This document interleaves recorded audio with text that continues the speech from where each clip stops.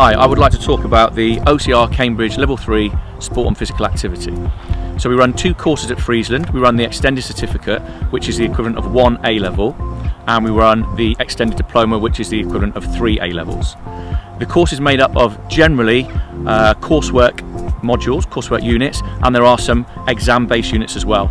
So it's mainly theory-based. You do a lot of work on coursework, but you also have to do practical sessions in that as well. So you might be leading an event, you might be doing some team sports, some individual sports, or some officiating. So it's a combination of both practical and theory.